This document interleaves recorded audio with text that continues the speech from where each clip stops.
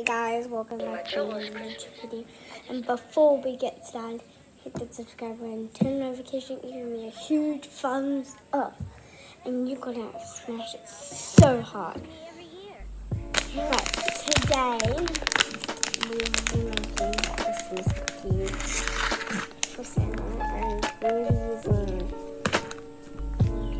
marshmallows. They're actually they come in different colors.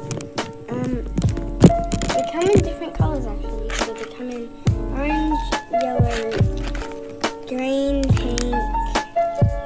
Yeah. I might as well try some myself when I'm making it. Right. Next thing we actually get is some bright sprinkles. They're actually multicolored, so they come in all the colors in the rainbow except for black. Right. Next thing is icing. So it was really hard to find icing, but then it was in the muesli bars aisle. So we just found this. Wasn't on the shelf. It was a whole pile, but the shopping center, they didn't put on icing. It said muesli bar. So we do have some icing. And the cookies. And obviously, with all these items, we will be making cookies. So, are we gonna make them soon? I'm just gonna tell you what you put on first, just in case, I guess. So, this is like the ingredient list of what we're gonna do first and what we're gonna do last. So first we're gonna put the cookie down maybe on a plate, or maybe just on a plate, really. That's all you need. Then you're going to get a knife and spread your icing on it.